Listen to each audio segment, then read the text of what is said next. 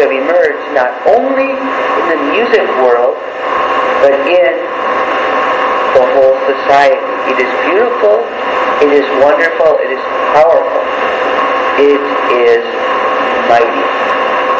It has lots to offer for us. It is profound inspiration. Where exactly do we put hardcore music on the musical spectrum? To me, it is very similar to two other types of music, heavy metal and punk. In essence, hardcore music, to me, is a hybrid of both heavy metal and punk. Hardcore music essentially integrates the best aspects of both metal and punk. Hardcore music thus becomes something bigger and better than what punk heavy metal is. Specifically, hardcore music integrates the fierceness of metal with the spirit of punk. It integrates the tempo and pace of metal with the youthful energy of punk. It integrates the freedom from rigid melody construction of metal with the stylistic simplicity of punk. In the process, it becomes a very dynamic musical form. Musicians tell us every type of music conveys certain types of emotion. They tell us inherent to music is expression of emotion. For example, blues and country convey sadness. A John Philip Sousa type march may convey celebration. Some gospel songs may convey happiness. Punk tends to convey angst type feeling, while hardcore music tends to convey anger. Some say anger is innately bad. I don't believe this to be the case. I believe anger has its use and its function. I certainly see positive uses of it in my own life. There are certainly times when we need to express our anger. Therefore, hardcore music has a good niche. I'm not the type who feels like listening to angry music every day, but there's some days it certainly hits the spot just right. For example, once my landlord was being unreasonable. There was a new manager that moved in. I had my rent paid up, but he said the computer said I didn't. I wasn't too happy about this since I usually don't have lots of money around. I tried to bargain with him. I tried to negotiate, but it didn't work. I went back into my room very angry. What I did is put on an Extinction CD. Extinction is a very angry, hardcore band. It helped a lot.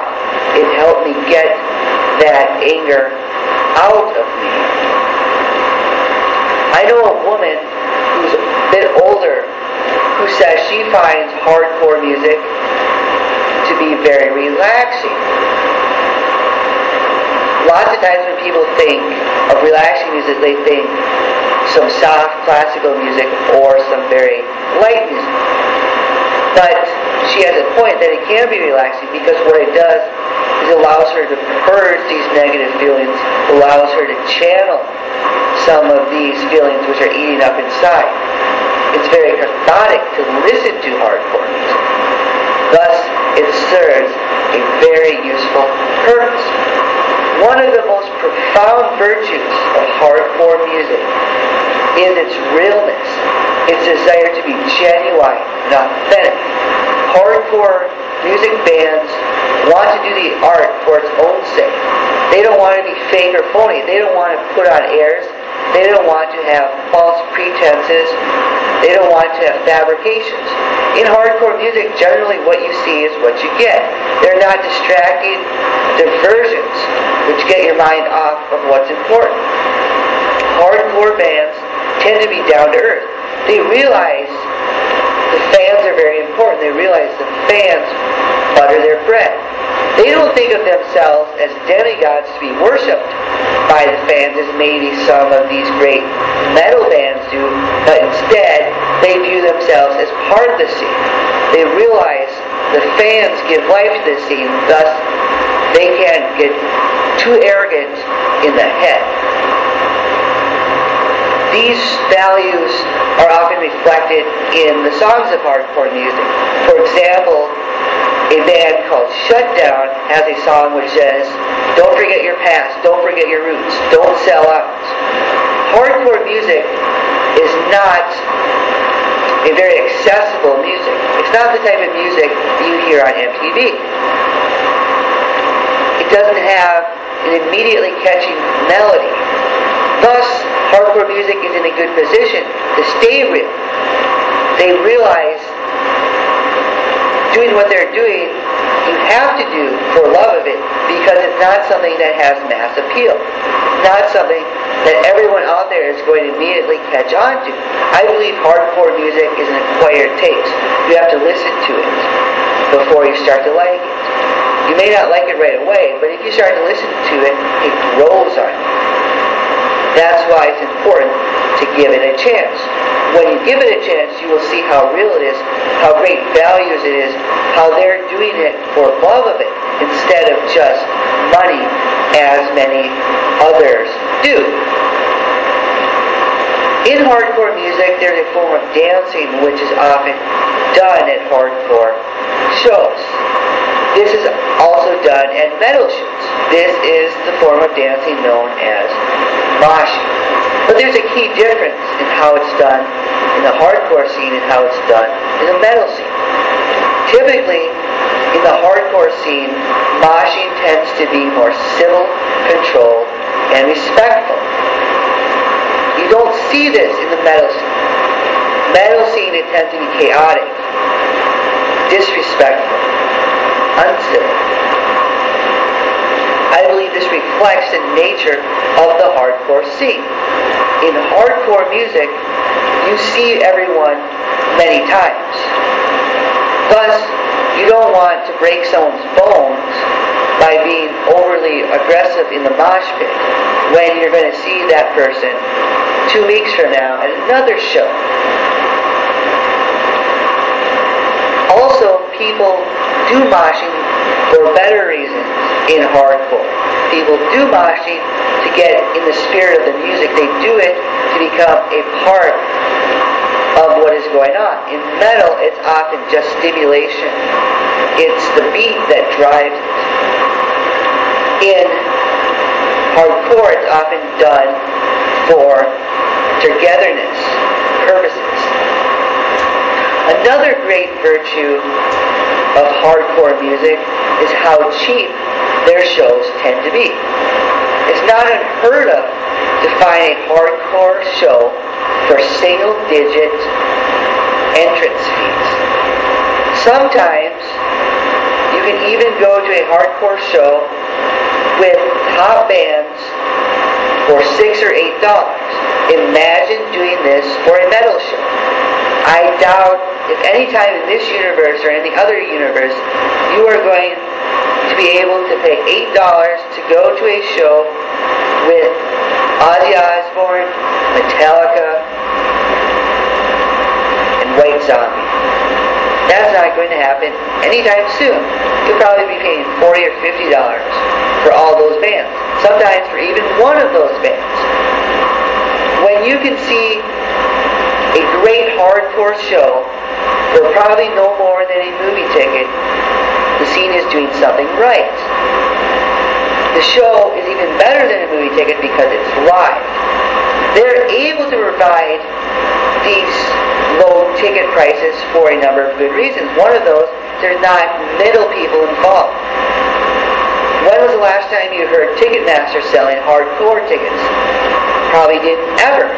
Thus, they don't need to charge more fees to accommodate Ticketmaster. Also, there's not all these theatrical devices, which they can be at metal shows. To have fireworks, makeup, costs a lot.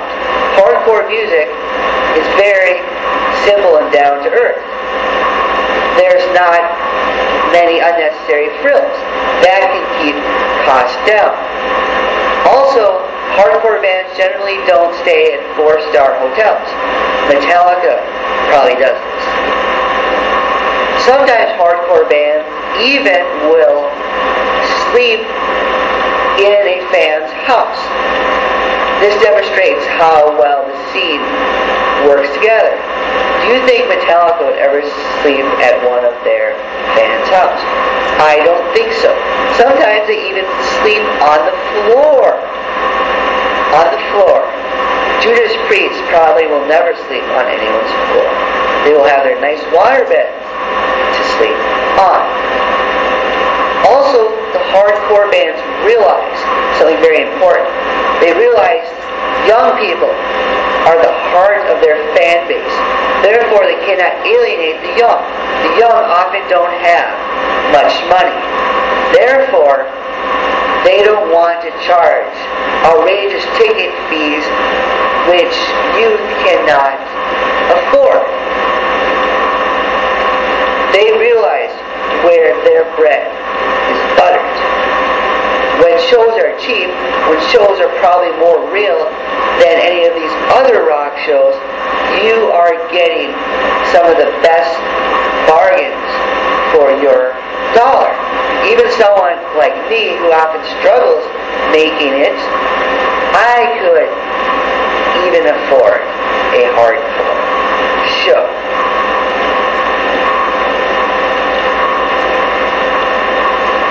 I knew a person who was in a hardcore band. He made a very astute observation about the hardcore scene. He said the hardcore scene has this great sense of togetherness, belonging. He said it's beautiful how people feel they are as one. You don't see this in the metal scene. You don't see the same camaraderie. In the hardcore scene, it's closer knit. Therefore, these bonds can be formed. Some of these themes are expressed in hardcore lyrics themselves.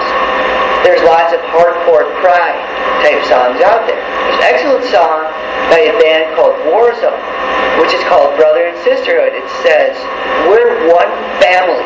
Certainly the family is a great image of togetherness, of belonging.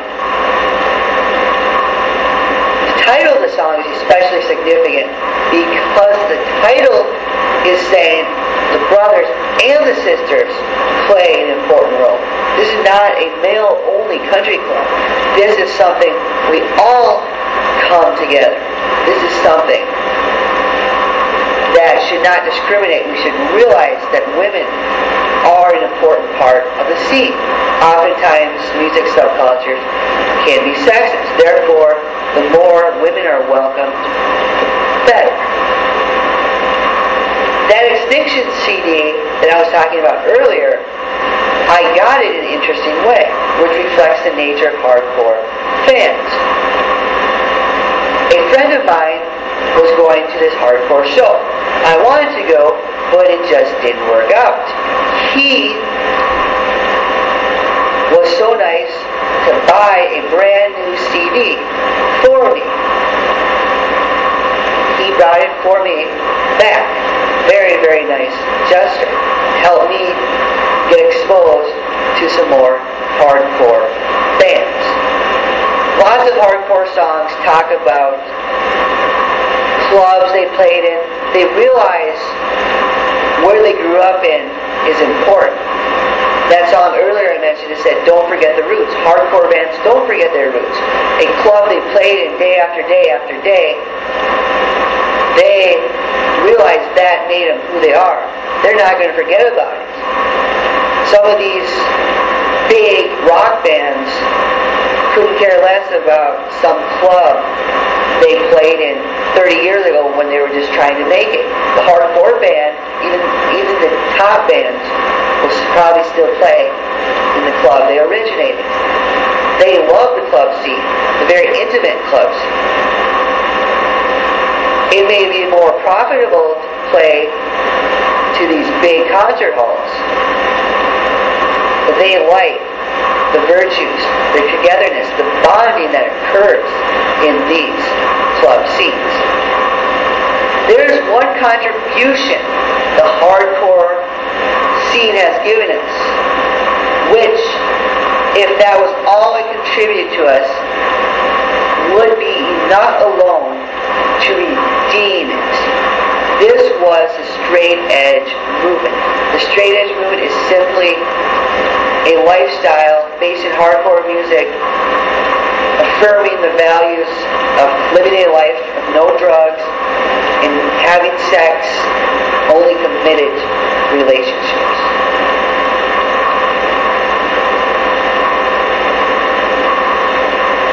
Hardcore music gave birth to the straight edge scene. No other musical subculture did this. It didn't happen in rock, it didn't happen in country, it didn't happen in blues, it didn't happen in classical, it didn't even happen in punk. Furthermore, today still there's only one type of music which has the straight edge scene: hardcore music. None of these other types of music have integrated straight edge into their scenes. I believe that is their folly and that is the wisdom of hardcore music. Hardcore music, through straight edge, has created something unique, something fabulous. The straight edge movement is very rare as youth subcultures go, because it is a youth subculture that actually condemns the use of drugs. Most youth subcultures we're aware of promote the use of drugs. Everything that is in the hardcore scene is in the straight edge scene. The values in the hardcore scene are amplified and concentrated in the straight edge scene. There's the close-knit nature. There's the values of being real. There's the ethics. There's the togetherness. There's doing the music for the music's sake in the straight edge scene. I love straight edge, therefore we must realize we owe a great debt to hardcore music for giving us the straight edge scene. One of the best moves, not only in contemporary times, not only in the music world, but in society as a whole, for all times, as far as I'm concerned. What are some popular hardcore bands? There's a couple of hardcore bands that I am particularly fond of. One band they like is DOA. They're from a label called Alternative Tentacles, which is based in the West Coast. DOA themselves come from Canada, specifically Vancouver, British Columbia. They're the type of band that before I even listened to their music, I knew I was going to like them. They just seem so neat. They have lots of political songs. They sing about the drug war, communism, poverty, environmentalism, plus many other issues. They've been around a fair amount of time. They're a band one should definitely check out. I also like a band called Minor Threat. Minor Threat was a very early hardcore band. 1980s was their heyday. They are the ones that gave birth to the straight edge movement. It sounded as if it was one of those situations where they weren't using birth control because they had no idea what would arise. Lots of interviews with Ian MacKaye, the writer of Minor Threat, says he had no idea what would result from writing two songs he wrote. He wrote two songs which affirmed his drug-free lifestyle. He didn't want those songs to cause a movement to arise. He didn't intend them to, but they did. They created a huge seed that arose. There's lots of straight-edge youth that are growing and growing. Ian MacKaye is not part of the straight-edge scene, but through his songs, he inadvertently gave birth to it. They have lots of good songs, lots of angry songs that express legitimate discontent. They express issues which people going through life will experience, express righteous anger at people who are stupid, petty, and wrong.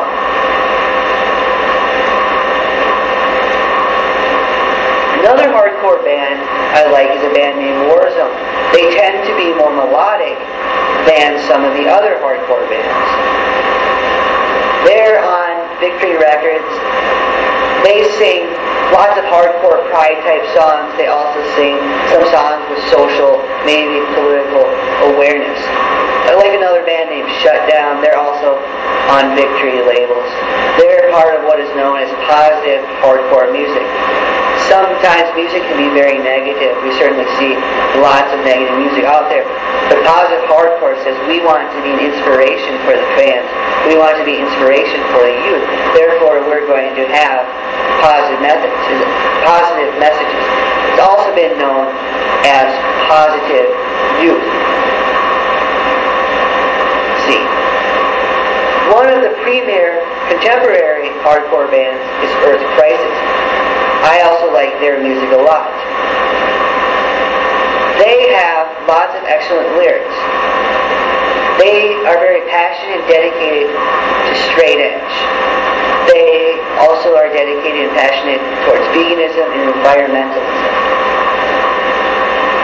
They're very intense in their ideas. They don't mince words. They tell as is.